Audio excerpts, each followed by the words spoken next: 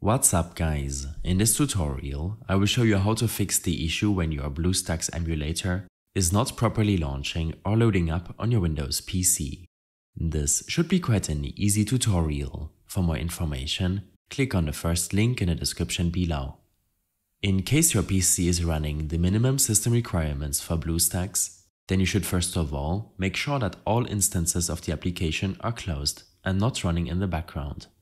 You can find the minimum system requirements listed in my extensive guide linked below. Open up your task manager. Here, sort this list of processes by their memory usage and make sure to end all processes which have the BlueStacks icon. You can in addition prevent any applications from running which could show an overlay or change your emulator files such as CCleaner, Steam, Discord or Adobe applications.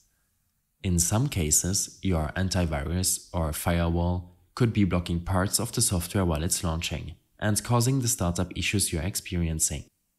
In your Start menu search, type Firewall to open up your Firewall and Network Protection System Settings window. Here, select Allow an app through Firewall. On this window, click on Change Settings, which will allow you to change and locate the BlueStacks and BlueStacks web services. Make sure that both of these apps are checked. In case you're unable to find these apps, then you will have to click on Allow another app and proceed to locate your BlueStacks files in your File Explorer under Program Files, BlueStacks, HD Player. In case the problem persists, then the issue is related to outdated drivers on your PC, an unreliable network connection, or because of corrupted BlueStacks files. To update your graphics driver, I suggest using the GeForce Experience application for NVIDIA GPU users, and AMD users can make use of the AMD Radeon software. In this example, I will use the GeForce Experience application. In the Drivers tab, select to download the latest graphics driver, and it will install automatically. You should update your GPU driver every few months to get the most out of your hardware. When this is done, open up your Windows settings. Here, in the Windows Update tab, proceed to download the latest update and then restart your Windows PC in order to install the update. After restarting your PC, you can try to launch the BlueStacks player again to see if this fixed your issue. In case the problem persists, then make sure to delete your temporary files. Search for Storage in your Start menu search to open up your storage settings. After a second or two, you can preview your current storage utilization. Click on Temporary Files and here make sure that your temporary files are selected and proceed to remove these files.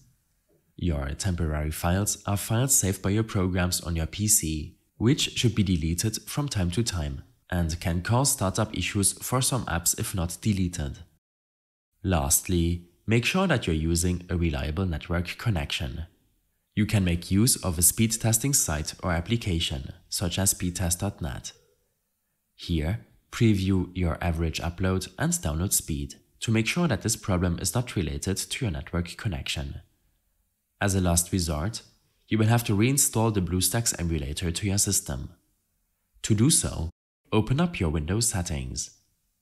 Here, under Apps, click on Installed Apps. Filter your search by all drives and look up BlueStacks. Click on the burger menu icon for BlueStacks and click on Uninstall. It will take a few seconds for the uninstaller to remove all of the BlueStacks files. Lastly, on BlueStacks.com, you can proceed to re-download the installer for your Windows PC to re-download the BlueStacks files.